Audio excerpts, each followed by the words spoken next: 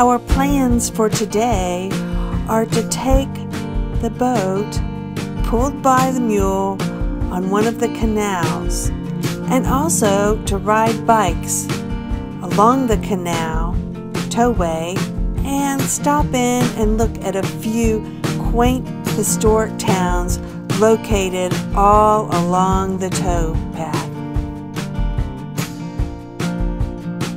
We have another mule over in the corral. His name is Mo. He is 45 years old. And he still pulls too. And can anybody here tell me what is a mule? What makes a mule? That's right. Okay, so if it's a mule, which one is mother? Horse or donkey? Horse, yes. If the donkey's a mother, it's called a henny. A henny. And we have large mules because the mothers of our mules are those big draft horse, beer wagon horses. That's why our mules are so large. We have the silica sand plant, so a lot of glass left here, bottles and all kinds of stuff. We made tons of marbles that went all over the country. The buildings in Chicago, the limestone buildings and all those bricks, made out here. We got the great clay beds for making bricks and the limestone pits. So a lot of things left this area, as well as grain and stuff from here. Before that, they couldn't really ship it anywhere. So it really helped build Chicago. At a stroke, the opening of the Illinois and Michigan Canal in 1848 made Chicago and northern Illinois the key crossroads of the American mid-continent.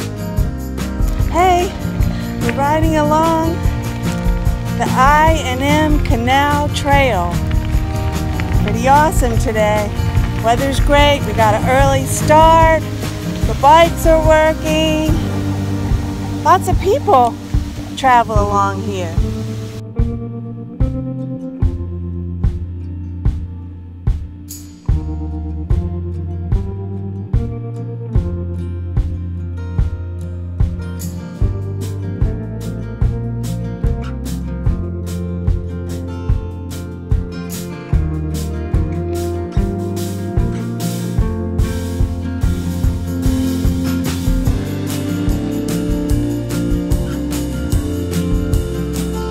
We only visited a few of the things that you can do here. A good 4 days could easily be filled exploring this area of the country. That Illinois is now the most populous inland American state, and Chicago, the greatest city of the American heartland, is directly traceable to the 96-mile canal that linked the Great Lakes to the Illinois and Mississippi rivers.